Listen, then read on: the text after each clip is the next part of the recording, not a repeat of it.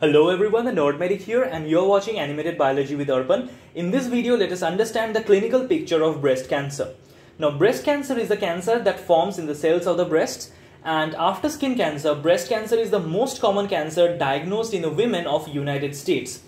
Now, breast cancer can be in males as well as females, but so far it is way more common in women than men. Now, what are the symptoms of breast cancer? Now, the symptoms of breast cancer include a painless lump that you can feel during taking a shower, in a moment of intimacy, or while looking at your breast in the mirror. And there can be also certain skin changes like puckering or dimpling or certain ulcers on the skin. Most of the times, the symptoms of the breast cancers are painless and trivial, and this leads to a delayed diagnosis in breast cancer. So it is highly recommended that whenever you feel a lump, even if it is painless or some trivial skin change or change in architecture of the breast, you should go and consult a doctor as soon as possible. Now, how we diagnose a breast cancer? Now, first, the doctor takes a patient's history and aims to look for the risk factors of breast cancer. The risk factors include the age, the prior breast disease and radiation exposure history, the history of estrogen and contraceptive exposure, the use of alcohol and presence of obesity, and age of menarche and menopause, and the age of first live birth and duration of breastfeeding.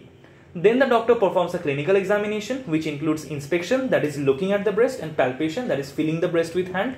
Now, inspection, the doctor inspects the breast, the skin over the breast, the nipple areola complex, that is a pigmented area around the nipple, the axilla, that is underarms, and in palpation, the doctor feels for the temperature and any pain in the breast, which is known as tenderness. The doctor looks at the number and dimension of the lumps, if present, the margin and consistency of the lumps, that is whether the lump is soft, hard or firm, and the fixity of the lump to the skin or the underlying muscles of the chest.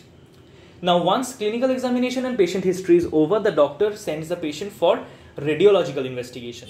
Now, radiological investigations include an ultrasonography or USG, a mammography, which is a type of X-ray, and MRI. If you don't know about USG and mammography, I would suggest you to check out the videos on our channel where we have explained in detail the concept of USG and mammography.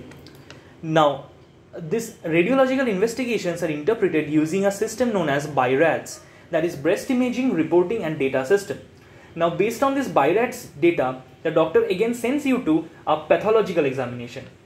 What is that? It can be a fine needle aspiration cytology, or known as FNAC, which is a cytopathology technique. That means doctors in the operation theater takes out some pieces of cells from your breast lump and examine it under microscope to see for cancerous changes.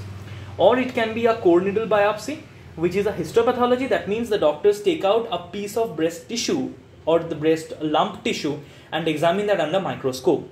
Now, these three investigations help the doctor to diagnose the breast cancer. Now, sometimes an immunohistochemistry is also performed, which tells the doctor about the receptors present on the surface of the cancer cells of your breast. Now, based on that, they can target the cancer therapy.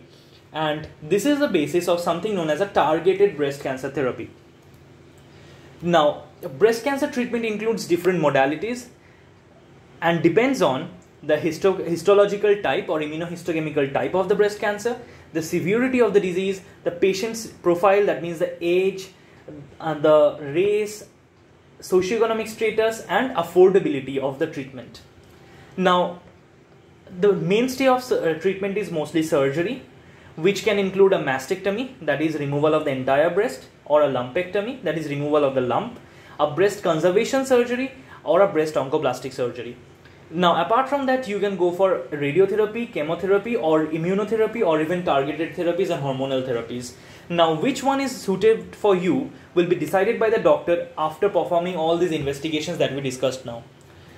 Now, I hope you have understood this concept well. If you have understood that, please go and check out the Instagram and Facebook page of Animated Biology with Arpan to get high quality notes and flashcards for free.